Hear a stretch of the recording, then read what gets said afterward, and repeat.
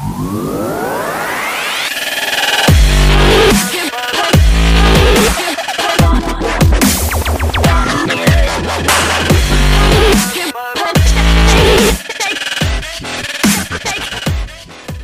his wire-to-wire victory in the 1973 Tour of Luzon, Jess Garcia Jr. was telegraphed and invited by VICOR Music Corporation for an interview and screening after VICOR Music Talent Coordinator Mr. Nestor Del Fiera scouted the would-be 1973 Tour of Luzon overall champion after capping off the Stage 8 in the home of Diningdeng Festival, Agoo, La Union.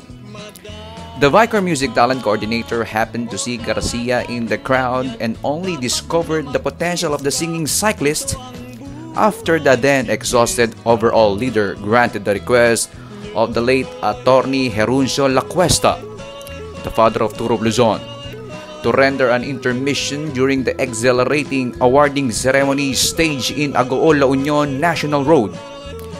The rest is history. Biking Jess Garcia under the guidance of Mr. Ernie de la Peña became an instant singing sensation after the former's Buhay Ciclista single under VICOR Music record label Plaka Pilipino reverberated and made waves nationwide.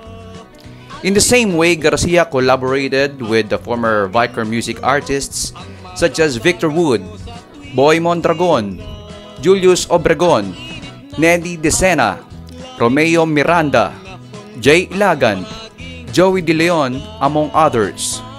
Manong Jess Garcia is a former member of the popular 70s hit group Hitmakers.